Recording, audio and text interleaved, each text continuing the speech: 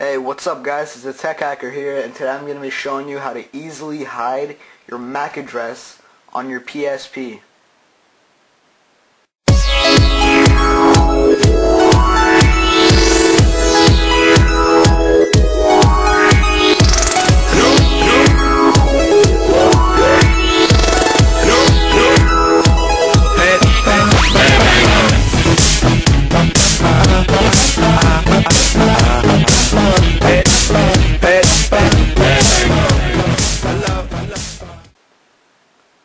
Alright guys, so let's get this over with. It's really quick and simple, and basically all you need is custom firmware. So you're just going to want to turn on your PSP, and then I'm just going to show you what I meant by hiding your MAC address. So watch this.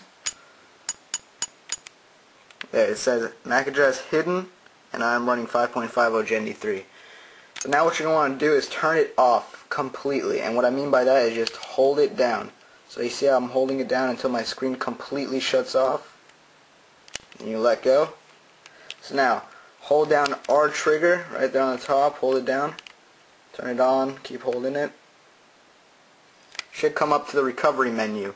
This is for Gen. It might look a little bit different for what's it called, N33.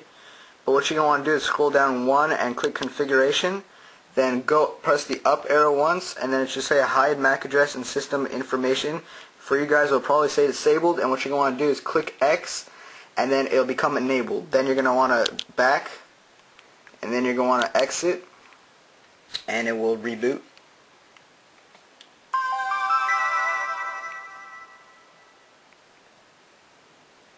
And it should come up as mine did. Right there, hidden.